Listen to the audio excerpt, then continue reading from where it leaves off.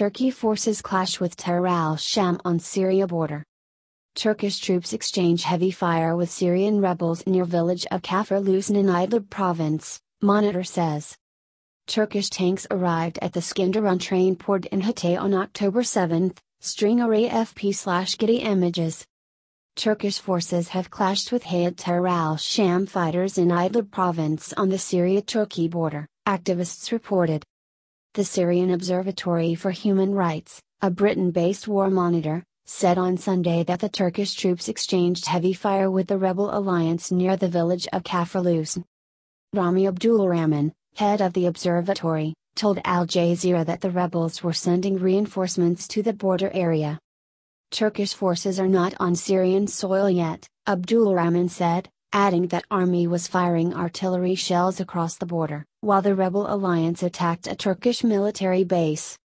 On Saturday, Turkish President Tayyip Erdogan said Syrian rebels backed by Turkish forces would launch an operation in that area, which is mostly controlled by Hayat Tahrir al-Sham. Read more, Erdogan, Turkey backing FSA rebels in new Idlib push. The push on Saturday came as Turkey along with Russia and Iran prepared to set up a so-called de-escalation zone in Idlib province, in line with deals and talks in Kazakhstan's capital, Astana, aimed at ending the Syrian civil war. Idlib is largely held by the Hayat Tahrir al-Sham alliance, which was not part of the talks and has rejected the implementation of a de-escalation zone. Al Jazeera's Hashim Al-Habera, reporting from Gaziantep in southern Turkey, said this is likely going to be a very long military operation. Phase 2, which is going to be the most crucial, is when the Turkish army starts its operation inside Syria, particularly around and inside Idlib, he said. It's going to be the most delicate operation for the Turkish military inside Syria since the start of this conflict. Deir az-Zor offensive. Meanwhile, the Syrian army and its allies encircled the ISIL bastion of al-Mayadin in Deir az-Zor province in the country's east, a Syrian military source said on Sunday. Government forces, Allied militias and Russian aircraft have stepped up the fight against the ISIL in Deir az-Zor in the past days, reportedly killing scores of fighters, including foreign mercenaries.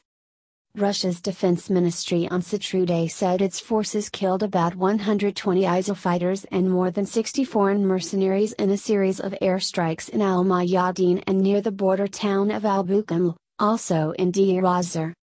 Many of mercenaries came from the former Soviet Union, Tunisia, and Egypt, according to the ministry. Al-Mayadin is one of ISIL's last bastions in Syria. The advances against ISIL, also known as ISIS, in Deir az-Zor have caused a heavy civilian death toll from Russian and coalition air raids. The Syrian Observatory for Human Rights said Russian aerial bombardment on Thursday night killed 14 people, including 3 children, fleeing across the Euphrates on rafts near al-Mayadin. Russia has not acknowledged any civilian deaths from its attacks since it intervened in Syria in 2015, and dismisses the observatory's reporting as biased. Moscow has been carrying out air raids in support of its ally Damascus, targeting both ISIL in Deir az-Zor province and rival groups led by al-Qaeda's former Syria affiliate in Idlib province in the northwest.